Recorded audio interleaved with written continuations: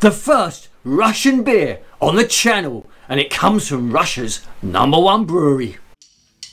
See me walking around, I'm the boy about town that you heard of. See me walking the streets, I'm on top of the world that you heard of. It's beer o'clock, and from Mother Russia we have a can of their Baltika Gold number 5, coming in at 5.3% ABV. Now, first things first, this apparently comes from Russia's #1 brewery, and this was kindly sent in by #1 German fan of the channel, Stefan Bream, and he actually put some, like I say, some notes on the, sticks notes on all the cans he sends me, and he's got on here, Russia's #1 brewery, from St. Petersburg, a great water, very soft. So apparently this is brewed with a very, very soft water.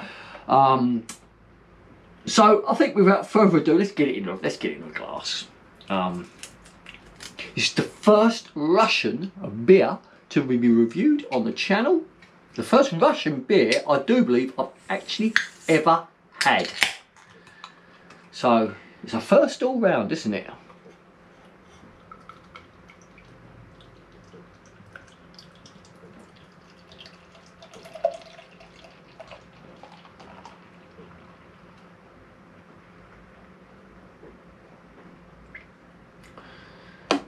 Well, first impressions, it's a bit of a great pour really. Plenty of carbonation, and what you got to take into account, this is a non-nucleated glass, so this is the carbonation in the beer.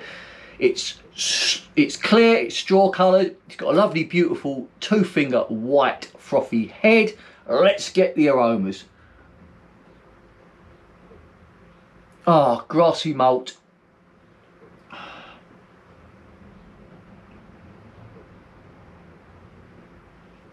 Slight sweetness there, a little bit of pepper at the back end. Now what's quite interesting is on the can, I don't know if you can see it there, it says golden 5.3% pale lager. I'll bring it right up close. Can you sort of see that there? There you go. Okay. Now, the first impressions, the smell of this,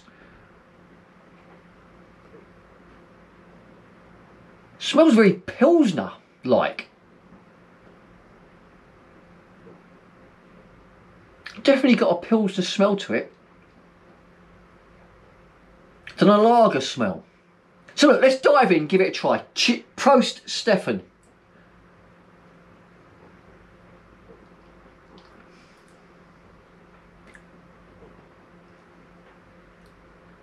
Ooh.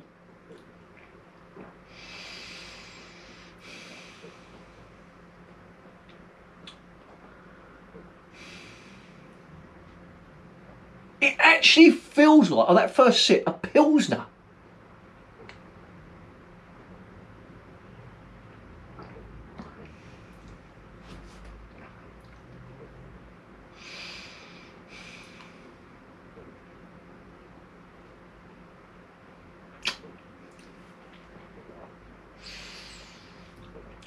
Grassy, there's some lemony sort of notes there.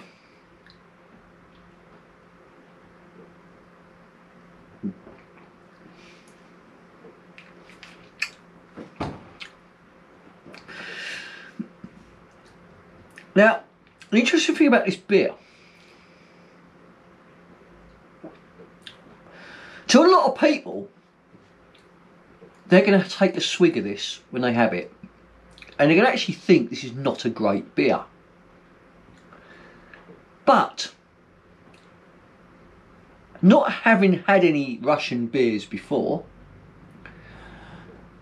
and knowing what Russia is like, you know, a lot of Russia is quite poor, you know. Is this a great beer for Russia? Is this a great affordable beer for you Russians? So any Russians watching, let me know about this beer. Because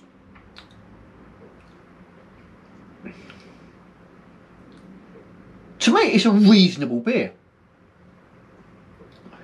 You know, this is better than a lot of the dross we get served up in the UK. You know, this is better than your Fosters, your Carling and crap like that, your Budweisers. But it's never going to stand its own against the great German lagers and the great German pilsners.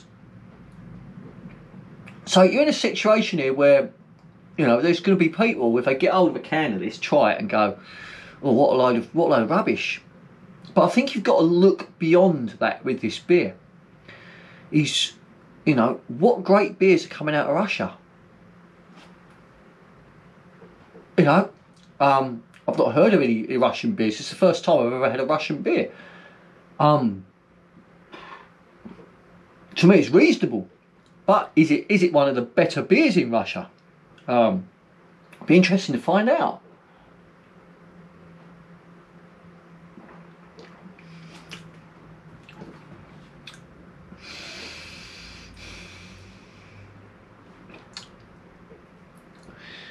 I do like this. And I've had a few more sips. It's like sort of honey lemon pepper, believe it or not.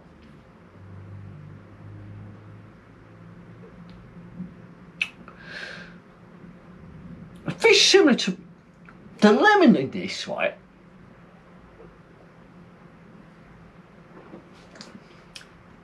If you was to squeeze a lemon, and like sometimes, you know, when you squeeze a lemon, you sort of hold your hand there and squeeze it so the pips stay in your hand, right? Just get your finger and lick your finger afterwards. That sharp lemonness, that's what this feels like.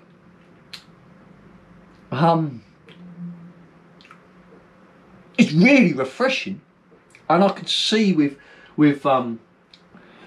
what Stefan's telling me, this a beer that is brewed with very, very soft water. It's very, very soft and refreshing on the palate.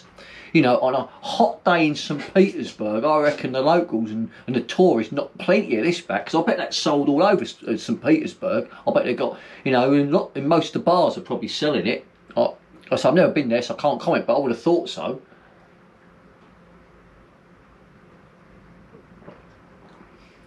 And I know St. Petersburg gets really, really hot in the summer. It's up on that Baltic coast.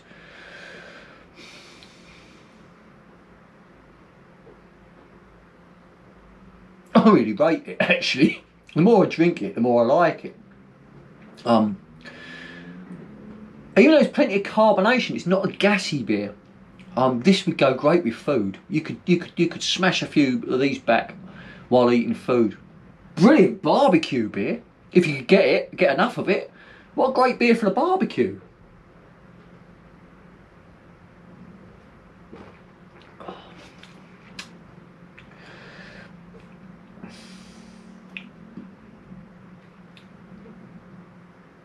Pale lager. I think they should have maybe leant towards the Pilsner by calling it a Pilsner. I think it lends itself to being a Pilsner better than a lager.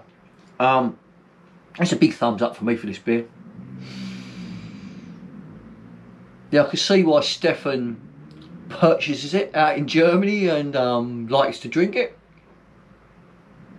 Be interesting to see what Stefan actually comments when he actually drinks this beer.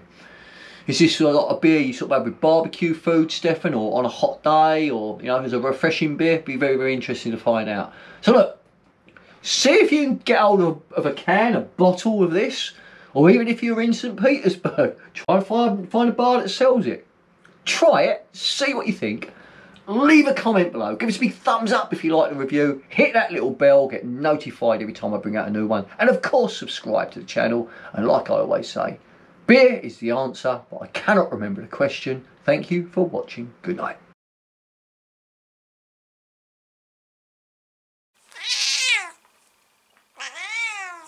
TT says, never play with matches, fireworks, and always drink responsibly.